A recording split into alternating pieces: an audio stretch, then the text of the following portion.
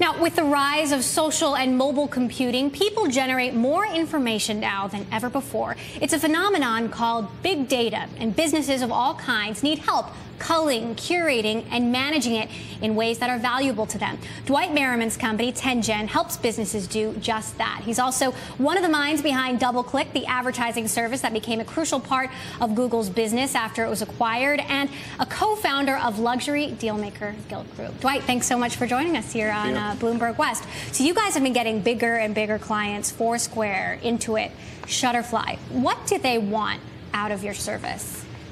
They want two things. They want the ability to scale, in particular scale horizontally, and in addition, easier ways to write software that uses data and databases.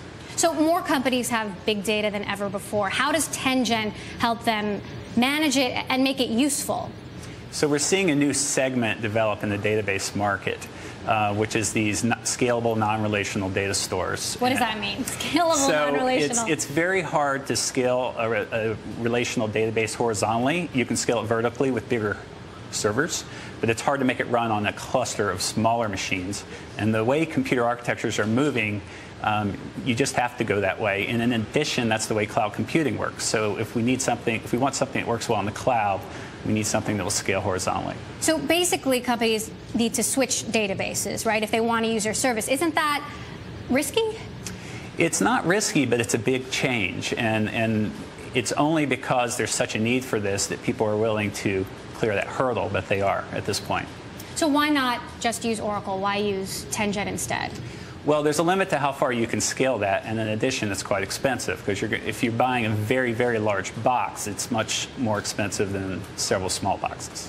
Now, the database is free, right? This is open source. So what's the revenue model? How do you make money? It's pretty traditional open source software model where we're selling subscriptions, which include 24/7 production support, consulting, and so forth. DoubleClick, I want to talk about that a little bit. Okay. Sold to Google back in 2008, $3.1 billion. As you've watched Google integrate DoubleClick, are you pleased with the way that has happened?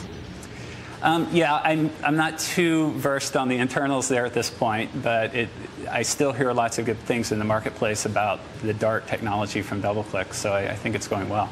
That said, Google has lost out on some big acquisitions recently, Groupon, Twitter. Yeah. We're in a completely new environment. Google has gotten a lot bigger since then. Would you still sell a company to Google these days? Sure. Why? Well, it's really a question of do you want to sell something and does it make sense? And they would be the perfect right buyer. In that case, they were.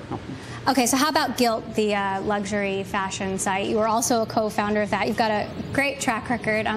Gilt just raised another round, $138 million. They're valued at more than $1 billion, and yet they're still not profitable. What does Gilt need to do to get there? Well, the only reason Gilt is not profitable is because they're investing in so many new business initiatives. I mean, the core business is profitable. So it's very easy for the company to be profitable whenever it wants. It's just they're being very aggressive on growth. So what do you think is Gilt's pathway to profitability and making good on that valuation and the hope that investors have for it?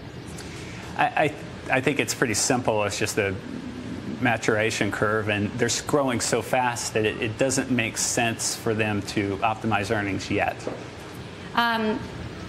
Going back to 10gen, Kevin Ryan, another co-founder, your buddy for all of these years, said that you would soon be signing $1 million clients, $1 million contracts. What are you doing to woo those new customers? How do you convince them to use 10gen? It's interesting because what we're finding is while the early adopters in this space were the Web 2.0 companies who really broke the ground, is that we're seeing a very good adoption by enterprises.